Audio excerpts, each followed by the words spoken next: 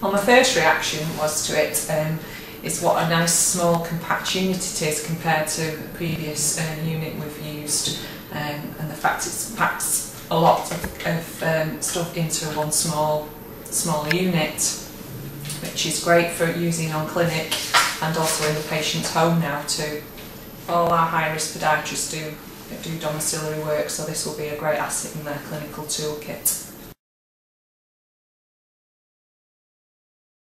We have to do digital toe pressures, which is one of the remits for our vascular surgeon who uses in clinic. So we'll be able to do those more readily now as well, with it being a smaller, more compact unit. It's much easier to do on clinic, and he's got an instant answer then.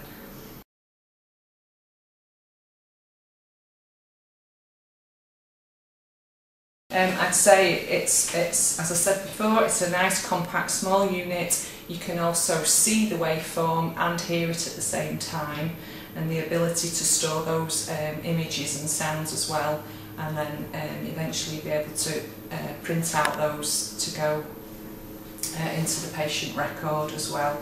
So it's great having that ability to see and hear the waveform at the same time.